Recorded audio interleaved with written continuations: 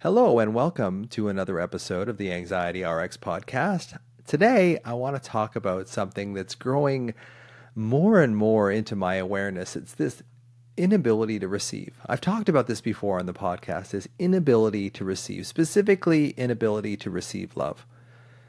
Because I'm noticing how much of this is actually part of my psyche.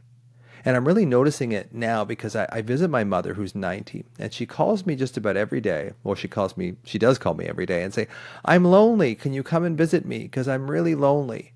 And then I'll get there and I'm there for about 10 or 15 minutes. And she's like, well, you can go now. It's like, so it dumbfounds me because she's so upset when she calls me or emails me or texts me. She's 90, but she can still use the frickin' computer and her iPad. But when I get there, once I'm there, she's not that willing to connect with me. And I think this hurts me in a way because I see parallels of this in my own life. Like I see parallels of me wanting connection and then pushing it away time and time and time again. Again, there's a reason why I've been married 3 times. And I'm starting to see that I have this avoidant attachment style. Now, I've known this for a long time.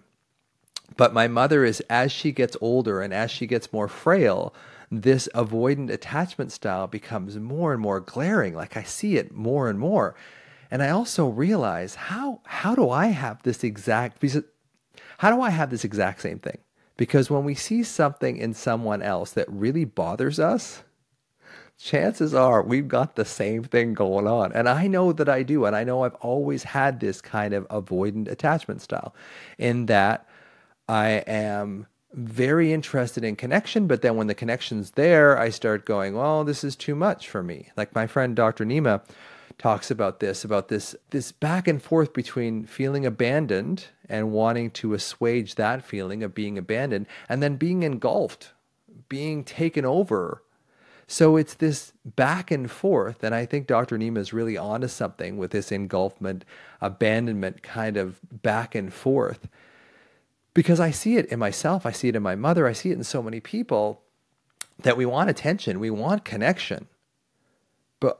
We're afraid of it at the same time, which of course is going to create a tremendous amount of anxiety. And I'm talking to Cynthia about this, and I'm talking to Nima about this too. It's like, do you find me difficult to connect with? And they will say sometimes. And then I will say to them, do you find that I have a hard time expressing what I need? And they will both say, yes, absolutely, without a doubt. That is true. So I'm really realizing how I go through the world in this way that I don't express my own needs. And in fact, I'm a real caregiver. Like if you get on the phone with me, and this is the reason why I became a doctor, I will help you. I will help you to the ends of the earth. And I will direct the conversation to your problems. I won't allow it to come into my problem. Now I'm just seeing a lot more of this in the last probably 2 or 3 months, because in the last 2 or 3 months, the book is doing really well. It's sold like 70,000 copies. A major publisher is now picking it up. So it'll be in wide distribution next year. My MBRX program is doing extremely well as well. There's 2,000 people in there. And I'm noticing that for the first 2 or 3 weeks of this success of the program, I was on top of the world, probably happier than I've been maybe my whole life. And then over the course of the last 3 months or so, I noticed that desire to look at the negative has become more and more part of my psyche. And just realizing the resistance that I have, not so much to success, and I don't think it's imposter syndrome, although I think there's probably a bit of that in there, but I feel pretty confident in what I know and what I share is valuable. But there is this resistance to connection. And if you look at our social engagement system, if you look at this part of our brain and our body that's designed to connect to other people, eye contact, tone of voice, prosody of voice, body language, facial expression, this software that's in us is designed to make us feel safe. When we are connected to someone else, when we're making eye contact, when we feel felt, as Daniel Siegel says, when we feel connected to other people, there is this sense of safety. Now, the problem with anxiety and alarm is it shuts off our social engagement system because it sees our social engagement system as kind of secondary. Our brains are designed for survival and procreation. They are not designed to make us happy. So when we go into survival mode, it shuts down that social engagement system, that ability to feel loved, feel connected, feel safe. So we get double whammied. On one hand, we're already feeling alarmed. And on the other hand, the software that we need to soothe that alarm, to feel connected to other people and ourselves, is offline. So if your social engagement system is offline, you can't soothe yourself. And you may be able to soothe other people, because I'm very practiced at this. Even when I'm alarmed myself, even as a doctor, when I was in deep, deep anxiety and alarm, I could still help other people. But there was this sense of disconnection, like I wasn't really connecting with people. I was going through the motions in a way of being a doctor, which is one of the reasons why I left medicine, was I really felt that I couldn't really connect with people because I only had 7 to 10 minutes, excuse me, with each person. And that doesn't allow you really to make a connection. I mean, I made as good a connection as I could make, but there was a real frustration there. And I also realized that in that role as a doctor, I could feel secure because it was a role. It wasn't really me. It wasn't really me connecting with another human being. It was me as a doctor performing my doctor duties. So it gave me the illusion of connection, but there wasn't really a whole lot of connection there. So I notice when I go see my mother now, just how much she cannot receive, and how that really affects her, how that makes her more anxious, how that makes her more unable to eat. She goes through these phases where she won't eat for 2 days because she's so anxious. And a lot of it is because she's lonely. A lot of it is because she has cut off this ability to connect with other people. And I notice more and more how I do that, how I look at the world as kind of an unsafe place. This isn't conscious. This is unconscious. This is a program that was put into me, probably put into my mother, probably put into her mother before her. And we are just acting it out. I am just acting out this program that doesn't allow me to feel connected. This inability to receive love. Now, the short version of this, and I mentioned this before, is that my father was schizophrenic and bipolar, so I loved him very much, but when he would go off the rails, I would lose that connection with him. So after a while, I thought, well, it's not safe to love this guy because he's just going to go crazy and then I'm going to lose him, so it's not safe to love. So that's where a lot of this comes from with me. It's not safe to love. And if it's not safe to love, life loses a lot of its meaning. We start searching for things externally. When we can't give that internal connection and love to ourselves, we start looking for it externally. There's a huge part of me that loves external gratification. I love getting your messages that say the books changed your life or the programs changed your life. I love messages like that. But there's a lot inside of me that just doesn't allow that in. And when I don't allow it in, I just feel this pervasive sense of loneliness. And I'm realizing that I have this real inability to receive. So when I talk to my friend Nima and I talk to my wife and I ask them, do you find that I express my needs, what I need? And they both say no, because I don't. And I'm wondering how pervasive that is in we anxious people, that we don't express our needs. Because I think as children, we couldn't express our needs because there was too much crap going on in our household. So we became small. We didn't express our needs. We learned how to be people pleasers, how to be helpers. And that's how we got that external validation, that external gratification, rather than getting it from inside. And when you don't get it from inside, eventually you'll start showing up with anxiety, depression, eating disorders, OCD, personality disorders. All these things will show up if you don't get the attuned, attached connection you needed as a child. And also what I'm seeing in myself is this sense of anhedonia, things are actually going really well for me right now, but I'm having a hard time feeling a lot of pleasure or joy in life. And I'm wondering, like, when I wake up in the morning, why aren't I just jumping out of bed elated because things are good? Money's coming in, I'm doing well, the book is doing really well. Like, why am I looking at the negative side of things? And I realized as a child, things would go okay. I would have my dad, he would be great, and then all of a sudden it would just collapse because he would collapse into psychosis or depression or mania. And I realized that I have this program in me that says, don't get too happy because this is all going to get taken away. And I unconsciously act from that program. And I notice how that pervades my entire approach to the world. Is that if you're always waiting for the other shoe to drop, which a lot of we worriers are, you never actually get to see what you truly want because you're too busy being overwhelmed by what you don't want. And we constantly give ourselves what we don't want in worrying. When you worry, you're constantly giving yourself what you don't want. I hope this doesn't happen. I hope I don't get cancer. I hope my marriage lasts. All these things form this kind of milieu that we live in. And when you're always pushing away the negative, and actually we're not even actually pushing it away, we're actually bringing it in to ourselves, this negative. There's no room to see what you want. And I'm noticing that. It's like, I'll ask myself, what do you want? And I'm having a really hard time answering that question because I'm so used to being consciously and unconsciously focused on what I don't want. And one of the laws of neuroscience is whatever you focus on, consciously or unconsciously, you'll get more of that.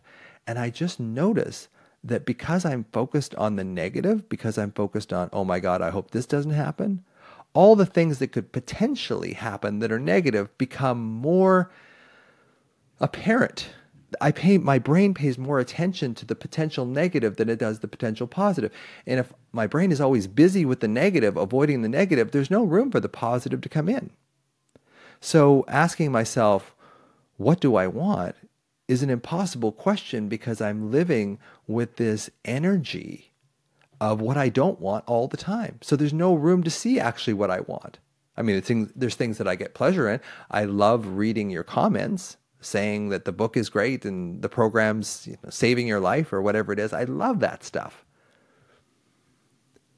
But I have a hard time allowing a lot of that stuff in and just looking at the world like it's really supporting me.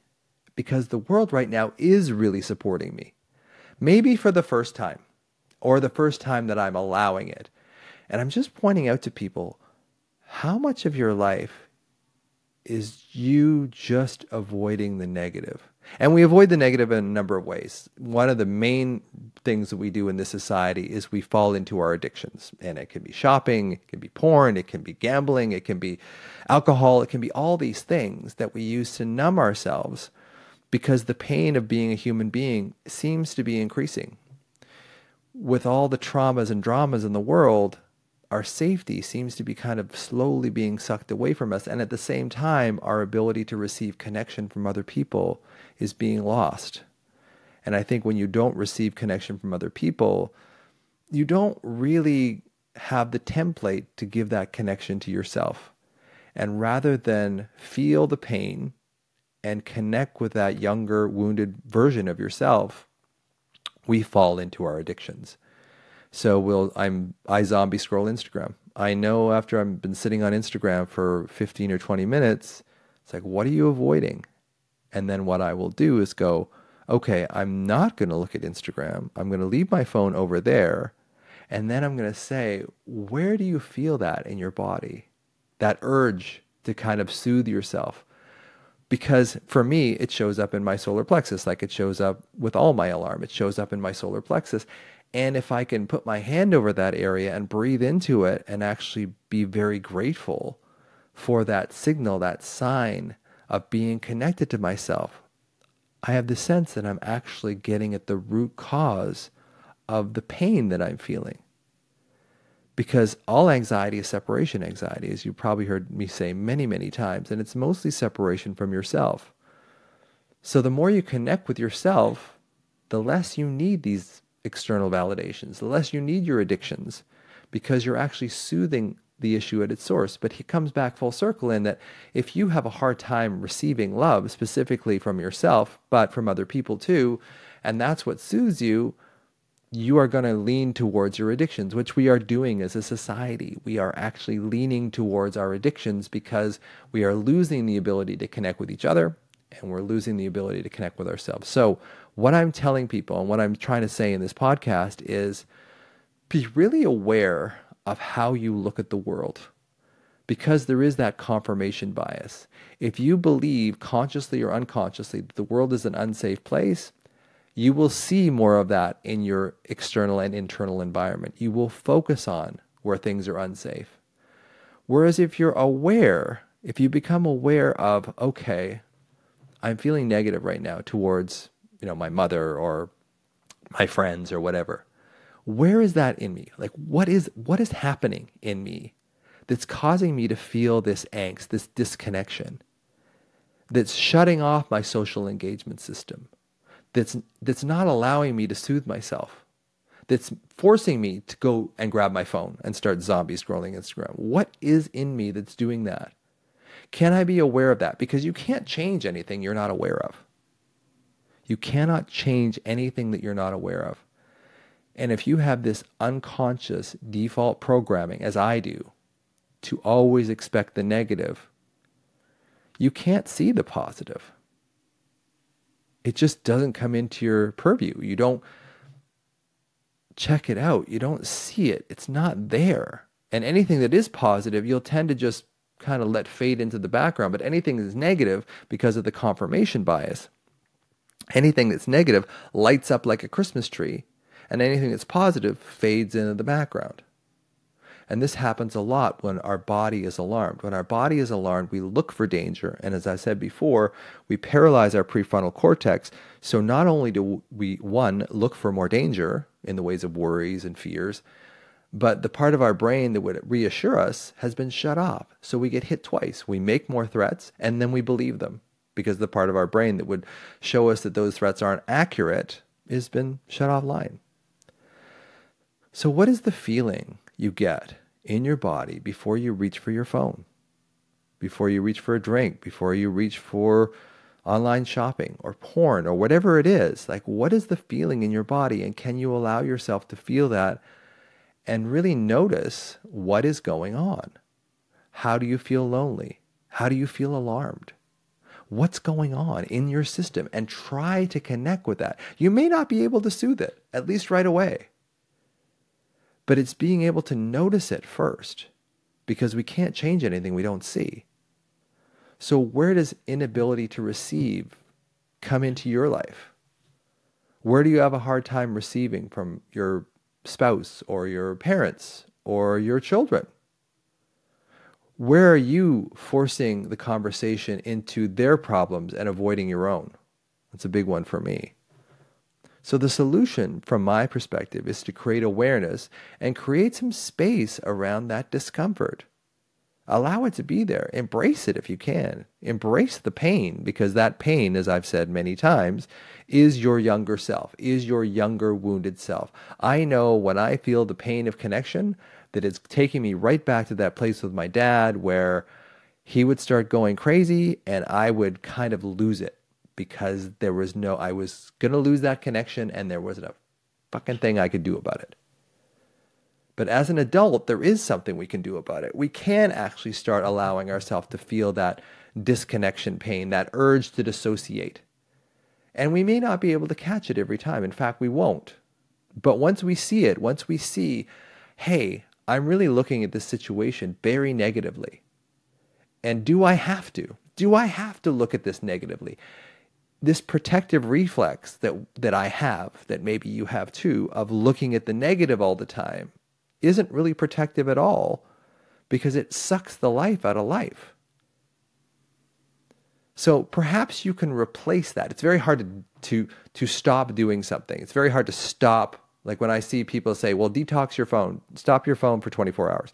That is excruciating for those of us with anxiety, because we've used this phone as a way of assuaging, of dissociating, of getting away from our anxiety. We distract into the phone or whatever it is. So can you be aware of that urge to go into the phone and realize that that urge is your younger self asking for your attention? It's asking to be seen, heard, and loved. And can you give it as much attention as you can, knowing that you're probably already an alarm and your ability to connect is probably a lot lower than it would be if you were feeling good.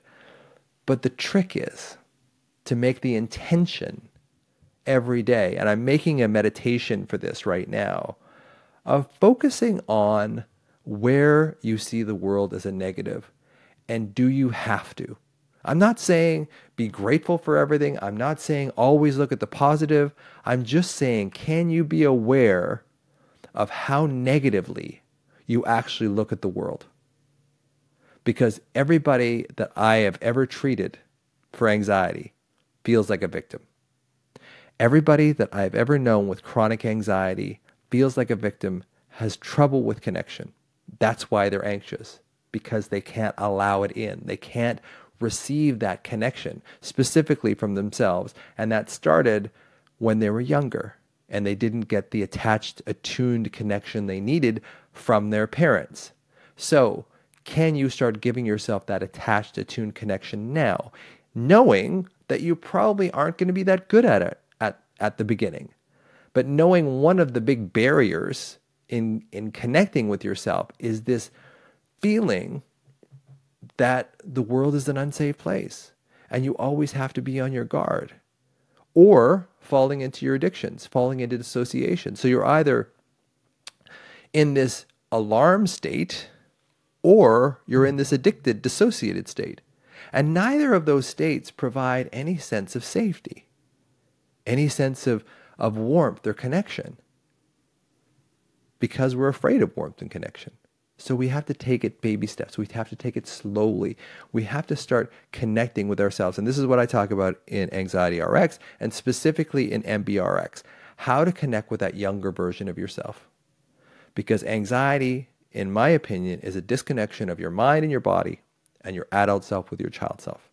When we bring those things back together, we start resolving the anxiety. When we become connected with ourselves, and one of the big ways of becoming connected with ourselves is to start looking at the world in a much more positive light, or at least, at the very, very least, looking at the world in a less negative light, being aware of how you look at the world through these red-colored glasses, I call them, or gray-colored glasses.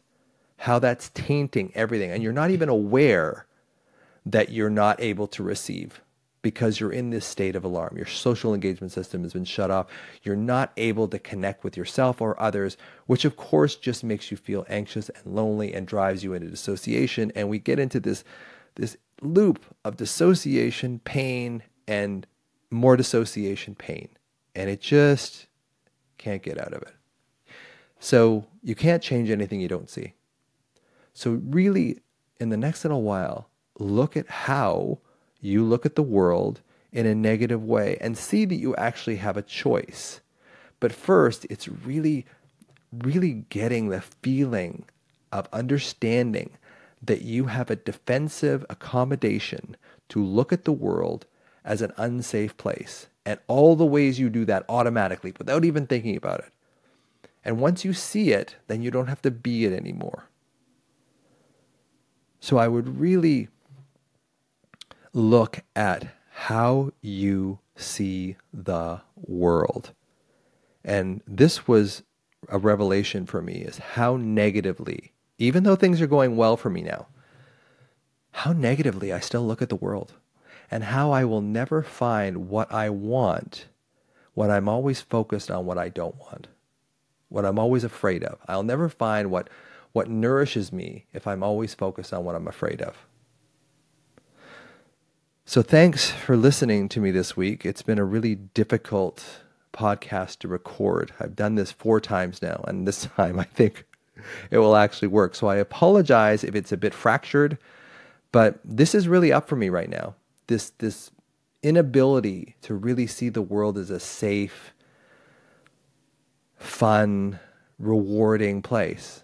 And it's not that I'm feeling like this all the time. I'm not. I'm actually enjoying life most of the time. But there is this sense that I'm seeing now that's very similar to what my mother has, is just not being able to relax and see the safety in the world, because it's there. It's really there. And you get what you focus on. You see, it's a confirmation bias that all human brains have. Whatever you already believe, you'll see more of that. If you believe that the world is unsafe, consciously or unconsciously, that's what you'll get more of, and you'll be more alarmed. If you can open to the possibility that the world is a safe place, and you have a choice of directing the needle towards safety or towards danger, it's not unconscious anymore. It's not automatic anymore. You actually make the choice of looking at the world in a safer way. The more safety will come to you. But if you look at the world in an alarmed way, more alarm is just going to keep coming your way. And the only way we break down anxiety and live a healthier, more fun, more rewarding, more joyful life is to start learning to not focus so much on the negative. And I'll see you next time.